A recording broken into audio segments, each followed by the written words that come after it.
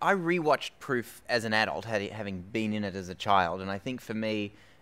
Jocelyn's storytelling voice is just about perfect, specifically in that film. I mean, there's a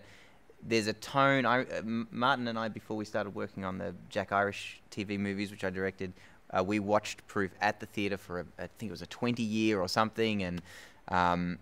it was the perfect film tonally to see just before I started a project, because there's a lightness of voice, there's a darkness, a complexity. It looks as deep as you could into what a very complicated and intrinsic triangle is of both friendship and love. And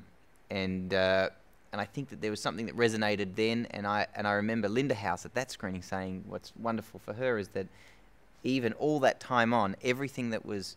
a laugh or was humorous or engaging was exactly the same now, and that's a timeless film that launched the careers of so many people: Jocelyn,